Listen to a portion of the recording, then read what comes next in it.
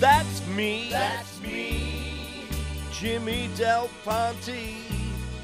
It's my year of doing my thing on the air here on cable TV. Seriously, Somerville's the name of my show. And if you missed the first 5 years, well, now here you go. I've been Ed Norton, Mo Howard, the Scarecrow, a Penguin, chickens, rats, and a ball. Lady Gaga, Blanche, Pirates, a nun, Bonnie Rubble, Jack Tripper, had fun with it all. I can't believe that they just keep on letting me do more shows.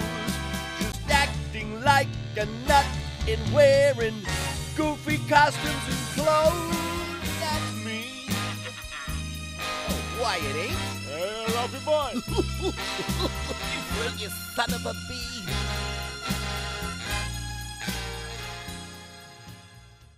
Getting to know you, getting to know all about you, getting to like you, getting to hope you like me, getting to know. Here's that theme song, Getting to Know You.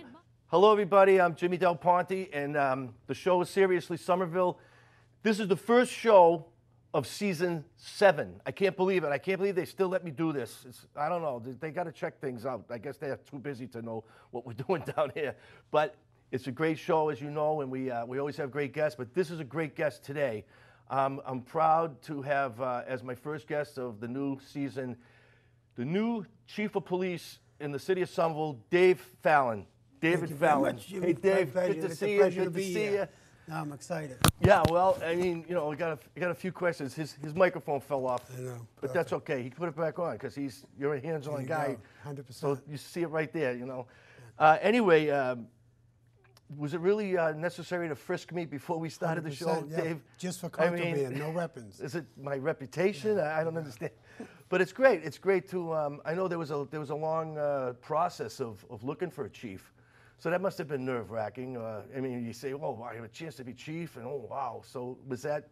Sure, how'd you handle that? Yeah, it was a long process, but I tell you, it was an enjoyable process. I learned a lot about myself. Number one, I learned a lot about policing. Yeah. You know, I think I even expanded my knowledge of the city. And yeah. I almost really looked at the process as if it was like executive training and really training for a position. So I was fortunate to go through it, and I enjoyed every step of it. Oh, that's good. That's good to know. So how long have you been on the Somerville Police? I graduated from the Police Academy in 1998. Oh, cool. Yeah, from the Norwood Police Academy. Yeah, so that's a while. Yeah, 16 years I've been on the job. 16 years. Yeah. Cool. Let's see. I got to tell you, I've been in one of the cells down there. Sure, yeah. I got to tell you, I've been in a cell down at Union Square, but it was only to do one of these shows. Yeah, good. Don't worry, folks. That's a good thing, yeah. I'm with your kids, and it's okay. Past all that stuff.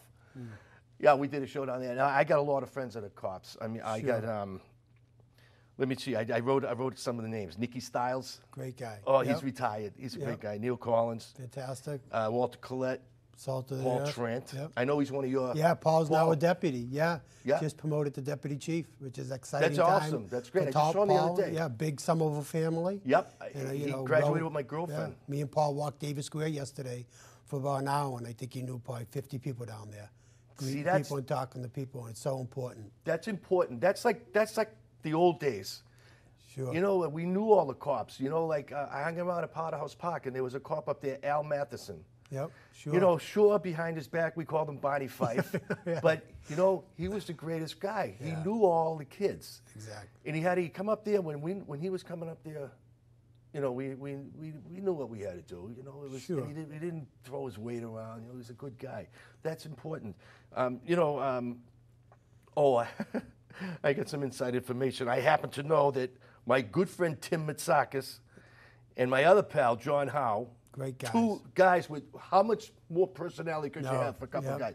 All right, so these are the guys that you are going to be keeping an eye on, right? 100%. That's a full-time job in itself. John Howe. Just John Howe himself might be a full-time job. If you don't know John Howe, I want to get him on here someday. He drives the mayor around. He's a great guy. He's a great guy. But he's a great police officer also. Yeah. Yeah. A great police officer. Somerville and resident. from a great family. Great family, starting a young family here in Somerville. Yeah, he just became a father, that's right. When I was a lieutenant, John was one of my station men. He's always professional, always respectful of the people. And what I a got a lot of respect personality. for John myself. Yeah, And a big personality, too. Yeah, he's great. And Tim Mitsakis, I used to sell real estate with. Sure. Before he became, and he was serious. I remember when he said he was gonna be a cop, and I'm like, really? You're not gonna stay in real estate? And boy, did he go up, huh? Yeah, Timmy's a lieutenant. He's a command. Actually, Timmy commands a division in the police department. A lot of times on the weekend, he's the de facto acting chief. But when you have somebody like Timmy in that position, believe me, as chief, you rest easy because he's taking in all the pertinent information, and Timmy a very good decision maker. Yeah, and I was at his when he became lieutenant. Sure. Yeah, I was got there. promoted. Yep, that's great. I mean, I have his cell phone number. There you go. I've called him many times if I had a problem and just ask him for advice. Does he answer the phone for you? Yeah. For me, he doesn't. So Really? Yeah. So Timmy. I might call you to call him. He's the chief now. You can answer the phone, Tim Mitsakis. He's good. Yeah, some of the older cops we were friends with, and that's like it's like what's going on today. Everywhere I go and everywhere, a lot of the cops, they've been in the city for a long time. They know people, they know areas, and that's really cool. But I gotta ask you something. There's a few things. If I was a cop, I was going to ask you if you could make me a cop just for one day. 100%. Even if it's just to to have a problem at all. All right, even if it's just to have a. You know how many times I've called the cops, and like 1212 625 1212, and business said line, something's over there. Oh, who's this calling? I go, it's Jimmy Del Ponte again. Yeah. Sometimes now they go, Jimmy, what the heck's wrong now? Yeah. But like out in the morning when I'm walking my dog, they fly down College Ave. Yeah, Oh cars, my God! vehicles, And yeah, a bus the other day, a bus went down so fast. I was like, and I called. I go, we're closed right now, the MBTA thing. Sure. But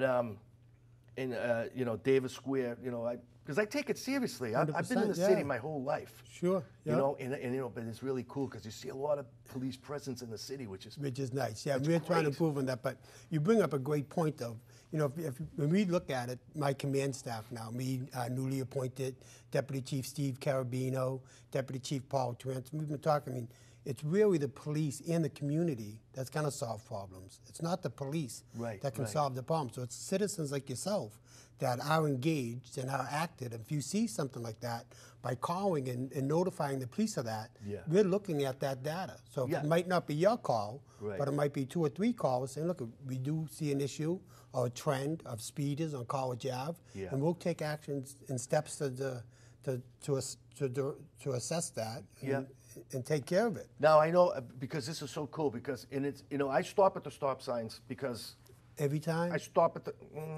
See, that's the issue. I try. I really try. But there's some that I know. There's one that's up on Potter House Boulevard. The new one you guys just put in, and Tufts comes out. Is that very Curtis important, or Packard? I believe it's Curtis. And that's Curtis. Because Jim Rooney is over there, and some of the other guys in the truck. But that's important because, ladies and gentlemen, people out there, you have to stop at a stop sign, and if there's a crosswalk, you got to stop at it. Even though, it bugs me that sometimes people will. And we're working on a PSA now, the communications department, about just safety, driving, with the cell phone and walking and biking. Sure. There's so much going on. No. But you can't just walk out into a, some people just want to walk out into a crosswalk and they think that they can stop your car. Sure. Because, you can go through a crosswalk if there's nobody there, cautiously, right? Am I right? Yeah, unless there's a stop sign. But some people think that somehow magically, when they walk out, they can just walk out and no matter how fast, even if you're going 25 miles an hour, because we know that the speed limit is usually 30 unless otherwise posted. Yep. So yeah, you're right. Like it's got to be the community, it's got to be the people, it's got to be everybody trying to keep everything. Keep everybody safe. If you're texting and driving, it's not if you're going to have an accident, it's when you're going to have an accident. And that's why that law is in place. It's distracted driving, but it's also eating when you're driving. Being on your phone when you're driving. Think of driving like that. Do you know how that bugs me? Yeah. No, come on, you're driving. And they're like going, and you see them there yelling at somebody on the phone. And they're driving. And these kids coming home from school. What we try to say to people is, and we try to do a lot of education, it's not only citations that's going to correct bad driving habits. It's also we try to do a lot of education, on the roadside and tell them, look at one mistake one accident. From that point on, there's no going back. No. So don't think in retrospect you're gonna look back and say, I won't text and drive. Stop the texting and driving now. Your life before before the accident happens. People don't realize. I see a lot of people think that, you know, they've been lucky.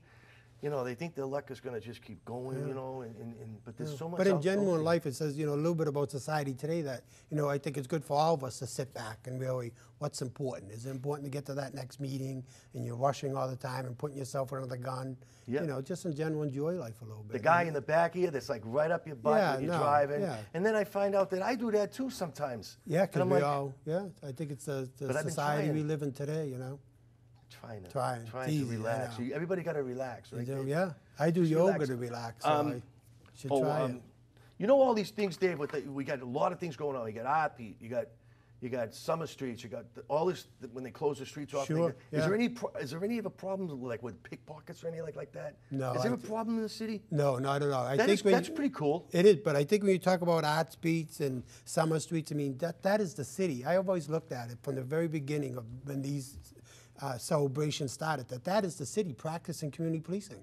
That's getting people together, getting people out of their homes, people interacting with each other, knowing your neighbor, having the police officers present there, walking around, getting to know your neighborhood police officer.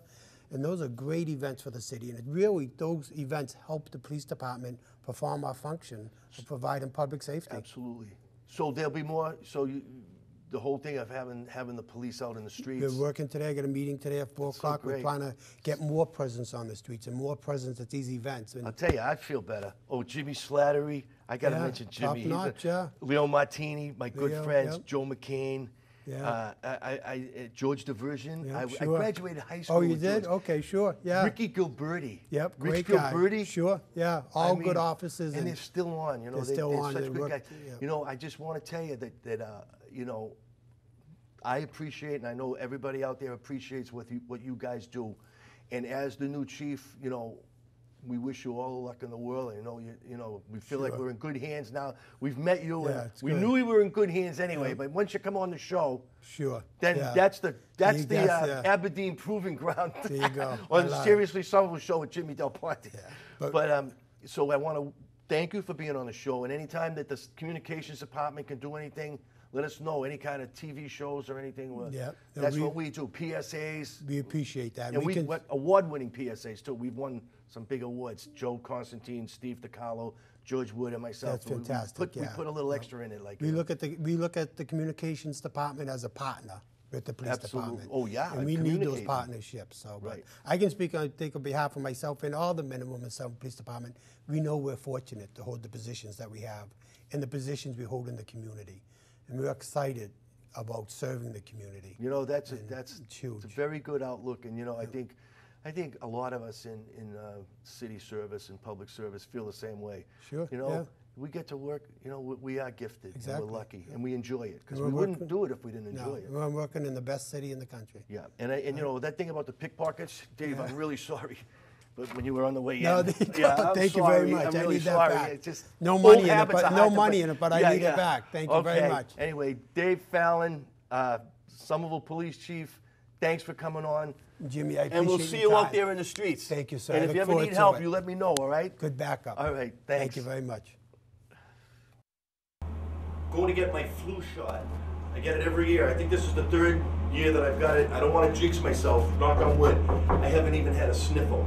A little bit of a sniffle every once in a while, but not. I mean, I'm you know, I'm in my early 50s, and you know, so I should really I got to get the shot because it's something to do. Let's see who's in there. It's the mayor's office.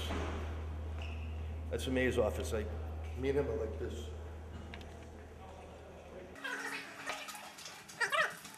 Just want everybody to know there's nothing to this. If you're going to get a shot, it's nothing to it, and it's important. You should get a shot.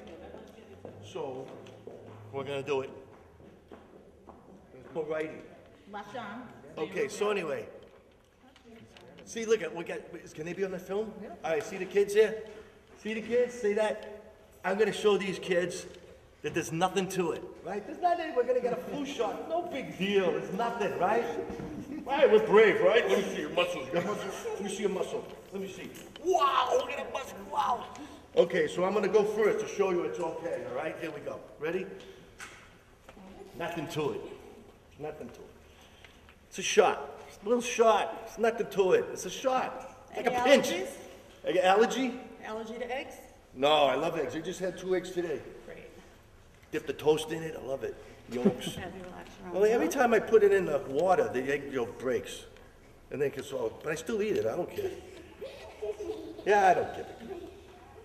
Okay, so that's it. A little shot, right? Yeah. Okay, so. All set.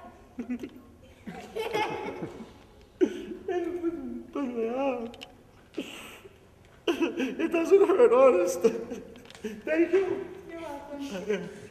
See you later. Mama!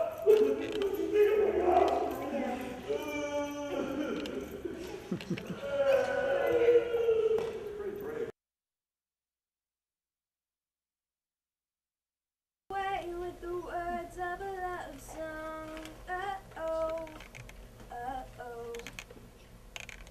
Don't make me a rainbow shine down on the mother. When everybody said we never would. And just when I start to think they're right, that love has died, they don't make my heart beat again, heart beat again, heart beat again. They don't make me feel like a kid. Won't you do it one time? They don't pull me right back in, right back in, right back in. I know he was a boy, she was a girl. Can I make it any more obvious? He wanted her, she did ballet. What more can I say? He wanted her, but she never tell. Secretly she wanted him as well. And all of her friends stuck up their nose. They had a problem with his baggy clothes.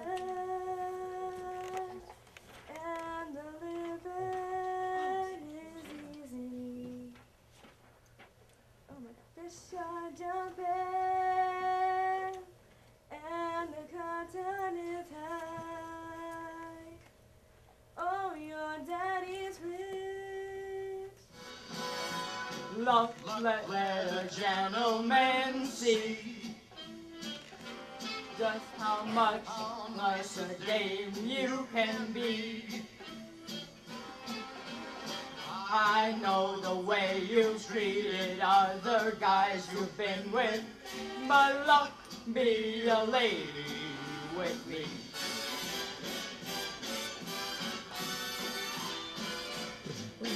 A lady doesn't leave her escort. It isn't fair, and it's not nice.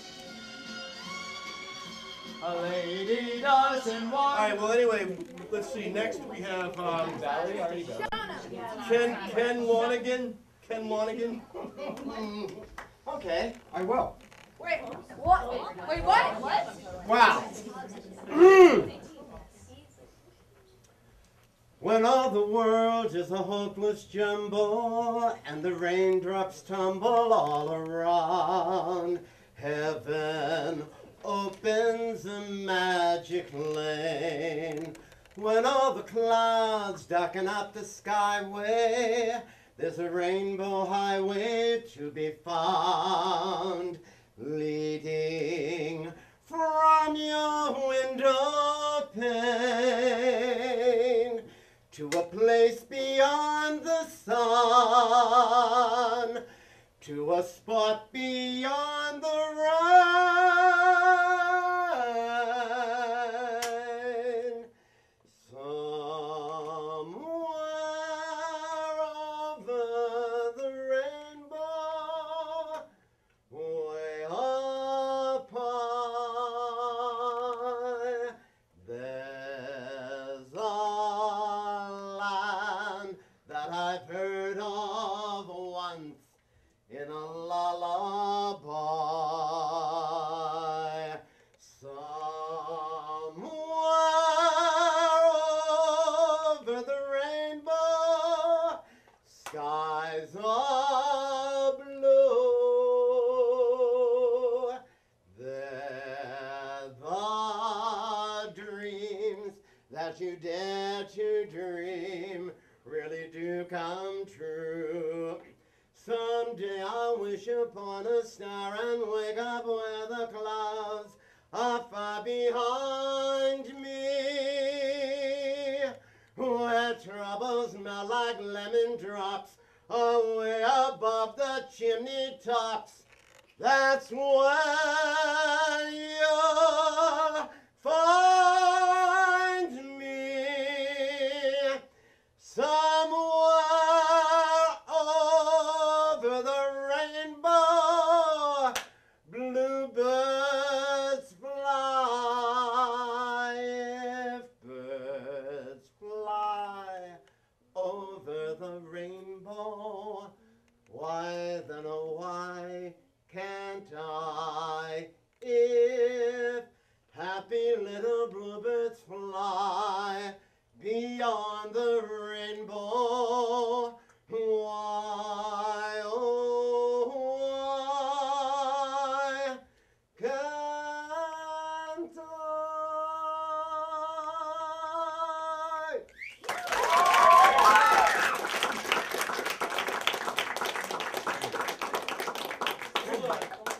I gotta put this on Facebook. Hold on. Jimmy Del Ponte, current Sunsetters director. Ken Lonergan, founder of the Sunsetters. Ken Lonergan, welcome. Thank you, Jimmy. It's an honor, a real honor to be here. I'm so glad to be reconnected again. Well, I'll tell you, as you probably know, we surprised the Sunsetters at the auditions for the 2014 Sunsetters with Ken coming in and meeting all the kids and then doing a number. And I mean, how does it feel? 41 years ago, you started this group that has gotten so popular. Of course, it died out for a while. Mayor Curtatone brought it back. But what were your feelings when you came in and saw these kids auditioning, doing something that you started? Well, it started with you on Facebook when you told me about the auditions, and then you said, you know, I asked if I could come, and you said, yes, I started to think since that was last week. And the first Sunsetters, the group, they're in their 50s. And, you know, and just the fact that it's still running, that's why I meant it when I Facebooked you and I said my gratitude to you. Because I think it is so unique to Somerville. It's the most wonderful thing for kids.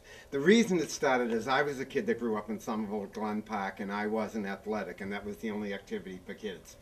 And I started the Sunsetters for kids like me. Yep. And that's how it began. And we have to, you know, we have to go back and it was S. Lester Ralph, Mayor S. Lester Ralph was the one that said, yeah, that's a good idea. Let's give it a shot. He didn't know what, he I went to Lester and I said I wanted to do it, and he said, I don't know what you mean. And I said, well, I'll put it on paper. I put it on paper. And he gave me every DPW, put the horses up. He bought me the microphones. He, you know, we did we only wore little vests and dungarees. And they were a smash. By the end of the summer, they had audiences. It was just an amazing thing. I remember because I was, at that time, I was in my band Shadowfax, and we were doing, we were blocking the street and having bands on the streets. And the Sunsetters will always get a lot more people coming to see their shows, and that's unbelievable. But I'm honored to, that when Joe Curtatone hired me, you know, first he says, what do you want to do, Jim? You know, you drive a truck? What do you want to do? And I said, no, you know, what I do is music and theater and drama. And he had already brought the Sunsetters back. So right, I went to him with John Peroni, and that's how it happened. Right. And Joe, what had happened is that senior year I directed Cabaret. I retired in 2004, and my final production was Cabaret. Mayor Curtatone came, and from the stage the last night, I just knew he was there, and I said, please, Your Honor, please make sure that the arts don't die in Somerville. And then I went and met with him, and we brought the Sunsetters back. And not only did he bring the Sunsetters back, but Mayor Curtatone brought back Project Star. Yes. Which, well, actually, it's Project Star. Yes. Star. Project Star. But back in those days, that's when it was federally funded. Oh, my God. It was federally funded, and there was no limit to the money that they gave us. And the productions were huge. Unbelievable. Huge. I mean, we had the teachers, Virginia Gordonier and Edmund Mitchell and Roland Phillips and oh my God, Andy Smith. Andy Smith. Andy Smith. Let me do my imitation of Andy Smith. 1, 2, 3, 4. You remember the foot? He's still alive. Yeah. And he's in Arlington. I'd love to see him. Oh, and I'd love to see him. But we're talking about Ken Lonergan right now. When we just finished up auditions for the 2014 Sunsetters, how many did you have when you had the most Sunsetters? How many were there? I think the Boston group that we brought into Boston, there were 42. Oh, because I've never had more than 20, 21. But what happened is each year it grew. Wow. What would happen is kids watching it wanted to be in it.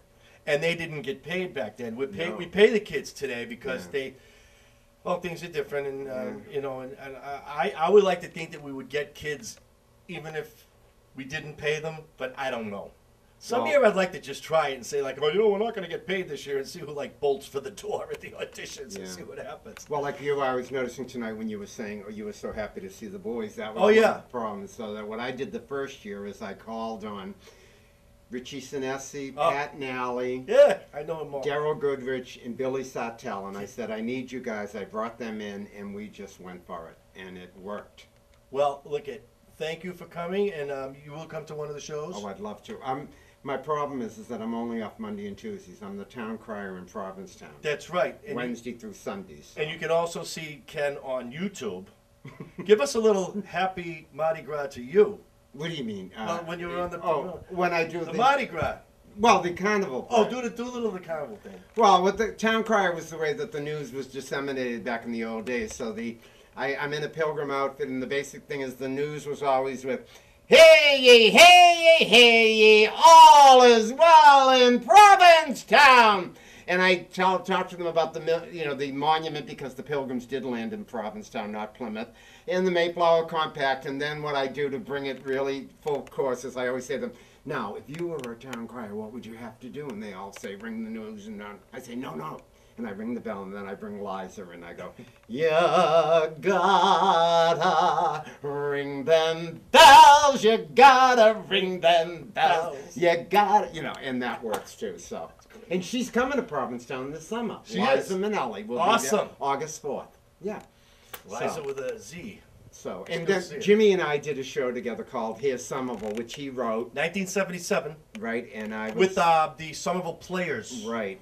Which I began too. You and I, you started that too. Boy, what would we do without Ken Lonergan? I'd be home watching the baseball game, probably on unemployment. Well, I read you all the time on Facebook. Oh, thank you. And read me in the Somerville News. Yeah. In the Somerville Times now. It's not the Somerville News, it's the Somerville Times. And thank you, Ken Lonergan. Thank you, Jimmy. All right. Ponte. Yeah, okay. the best. Thank you. All right. Thank you. Thank you.